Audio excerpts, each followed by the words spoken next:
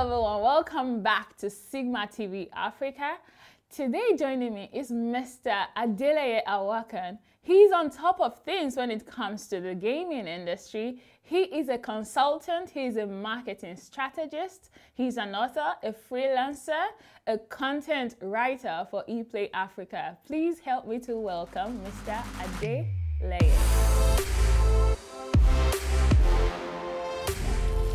Thank you very much, Charity. I really appreciate for the introduction, and I really appreciate to be here to welcome to be on SiGMA TV interview today. I really appreciate. Thank you very much. I want to ask, how did you get into the gaming? What's gaming like in Nigeria, and what are some of the challenges gaming industry is facing in Nigeria? Yes, thank you very much, Charity. And like you said during the introduction, I've had so many experience in the industry, and let me just put it this way. I started off as a agent, as a shop agent with NairaBet. So my journey has been a roller coaster. From there, I diverged into the media aspects of the gaming industry through a friend, like a brother to me. So from there, we discovered there are some vacuum in the media aspect in terms of dissemination of information about gaming industry. So we decided to take it from there and look at areas how we can disseminate more information about the industry in Africa. So that's how I got into the gaming industry, and that's how I got into the B2B aspect of the gaming industry. So from there, I picked up the passion to write about the industry, look at the challenges, and some of the things investors and entrepreneurs outside Africa will be interested to invest into Africa. I was able to write more on it and look at other areas to improve with my content on the gaming industry in Africa. Good. That's an inspiring story that you just said. But you said that you started as an agent. Do you mean that you used to be like you would get a big brand and then you open like those small outlets, those shops in different parts of you make it more decentralized? Is that what you did when you say you were an agent? Yes, actually, that was what I did when I started off with NairaBet. I had shops with NairaBet. I opened outlets like Lagos specifically. I have like 4 or 5 shops. So I'm the head then. So that is how I started as a shop agent owner. So I was doing the retail aspect of the gaming industry for NairaBet back then. So from there, I metamorphosed into the B2B aspect through a friend that introduced me, because he's into the media aspect of the gaming. So we realized there are some vacuum in the dissemination of information about the African gaming industry in Africa. So we took it upon ourselves to write more on the industry in Africa, disseminate, because we know there are limited information about Africa. So we need to do a lot of research and write more on the industry. So that's how I developed the passion and the whole aspect of me writing content now for EplayAfrica and other media outlets, also for the B2C and B2B aspect of the industry. Good for you for spotting the gap and doing something about it. So now let me ask you, so let's say there are companies that are already established in other parts of the world, right? And are now looking to expand into the Nigerian market since it's one of the biggest market in Africa. Is there space for them to enter? Is it something that it's encouraged by the Nigerian government?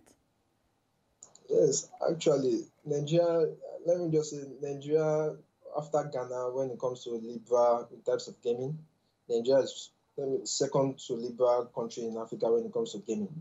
So Nigeria is a liberal country that allows all kinds of gaming investors, companies to come into European gaming. Liberal? What do you mean liberal? Like, is it free for anyone? Is it yes, is it regulated when you say liberal? Yes, what I mean by liberal, I mean in the aspect whereby it is the regulators are open-handed to welcome any companies interested in investing in the Nigerian gaming industry.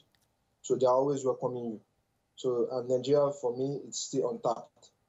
when you look at the population and the growing population in Nigeria today, and by 2100, 1 in 3 people on the planet will be in Africa, and I'm very sure Nigeria will take a huge chunk of the population coming down by 2100 in Africa, in the world.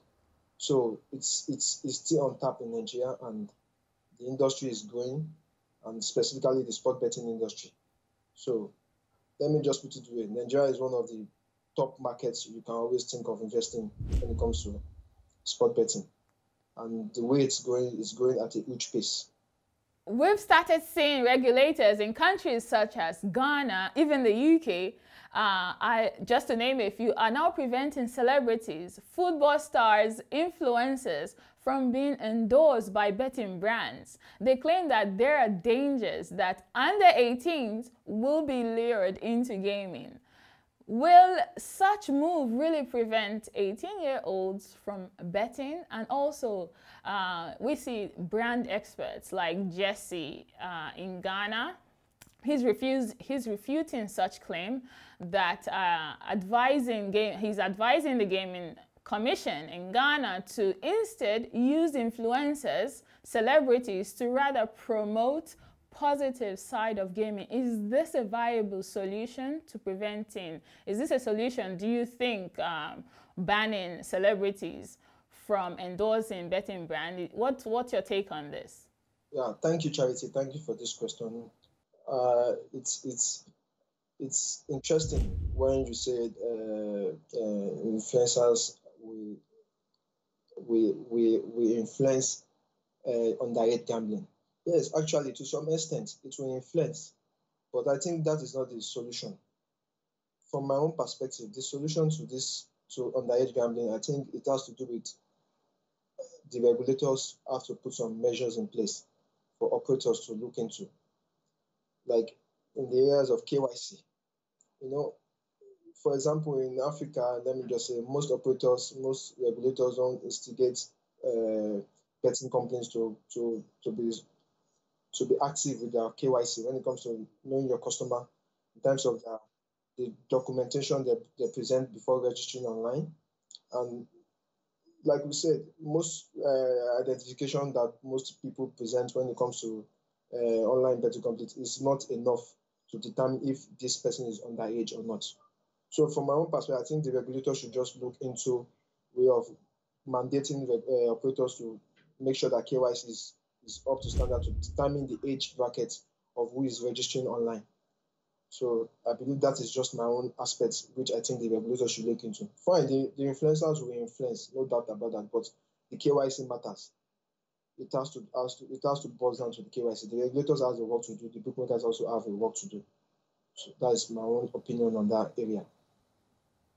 Very good insight. So you think the regulators should beef up the regulation requirements before any punters can gamble online. This is your, that's interesting take on this. So just last week, I don't know if you saw this, we saw in the news, in headline news, that government in Zambia are complaining about the black market that is plaguing the industry, which robs the state of generating revenue.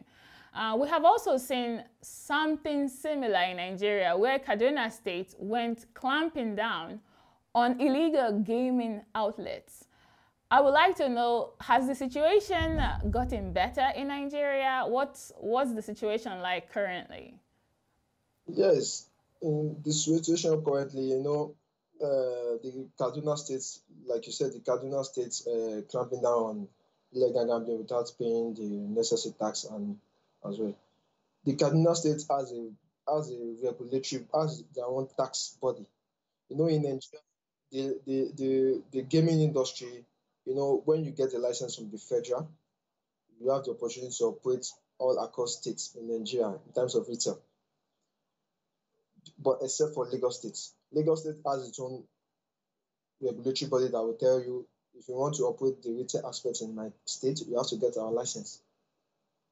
So, for example, the Kaduna State doesn't have a regulatory body, but they've gotten a tax system, a tax body that clamps down on any companies or that is running retail or any aspect of business in that country, you have to pay tax to the state. So it's more like in all states.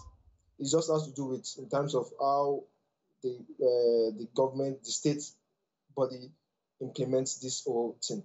So for Kaduna State, they've had a strong tax body which clamp down on anybody who is not ready to pay tax.